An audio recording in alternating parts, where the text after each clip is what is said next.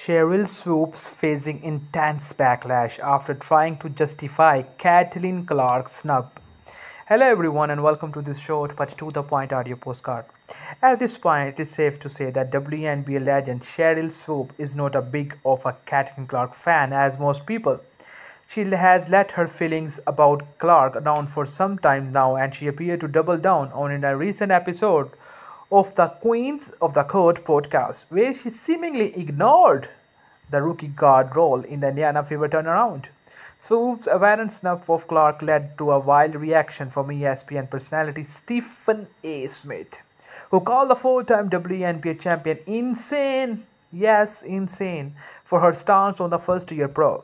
But Swoopes did not back down, as she responded to Smith's take. Unfortunately for her, the internet does not seem to be by her side. Nah, you not about to gaslight us and play a victim role. You knew what you were doing. How do you know? Do you not mention Clark 26.5 and 9.5 over the two games, and the main reason why this team is firing on all cylinders?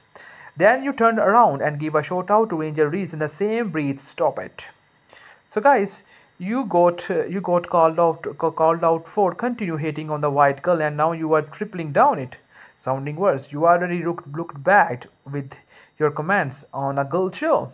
Women just cannot admit when they are wrong. You are 100% should mention that other players, but you don't mention Caitlin Clark on the purpose. You are supposed to be a WNBA podcast. You just broke the WNBA rookie assist record. You know what you are all about, Swoopes. So, CC retires now, and you all complain about why WNBA game will be only show on Tubi. CC made the WNBA relevant. Also, she play great. I feel like you all gonna crash out on her one day. I get it all. You don't like she white, too bad. Without her, all this is a reaction from the fans on comment section.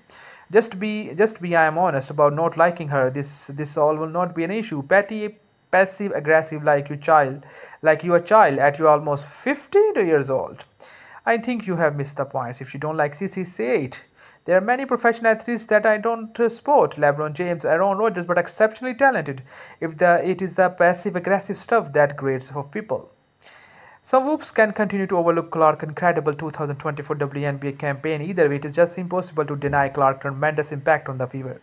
She is leading the team in points, 17.9 per game, and paces the rest of the league with 8.3 times per contest. So guys, this is pretty much in this video. I hope you guys really like it. Kindly do subscribe to our YouTube channel, and thank you so much for watching.